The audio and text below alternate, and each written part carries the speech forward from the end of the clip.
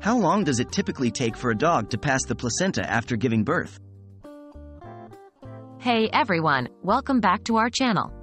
Today, we're going to discuss an important topic for all dog owners: how long it typically takes for a dog to pass the placenta after giving birth.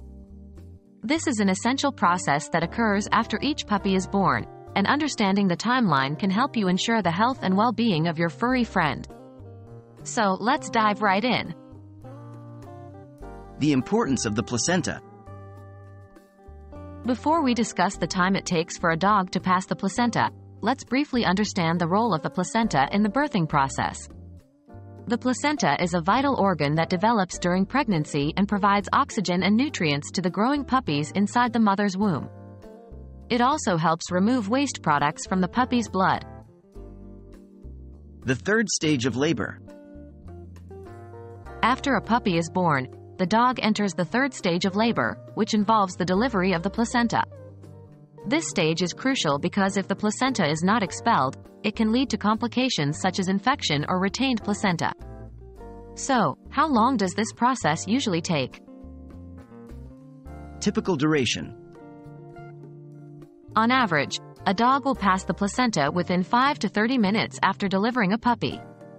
However, it's important to note that this can vary depending on several factors. Some dogs may pass the placenta immediately after giving birth to each puppy, while others may take a bit longer. Factors affecting the timing. The timing of placenta delivery can be influenced by various factors, including the dog's breed, age, overall health, and the size of the litter. Additionally, the duration may also be influenced by the individual dog's mothering instincts. Some dogs may immediately attend to their newborn puppies, while others may take a brief break before expelling the placenta. Monitoring and when to seek veterinary assistance.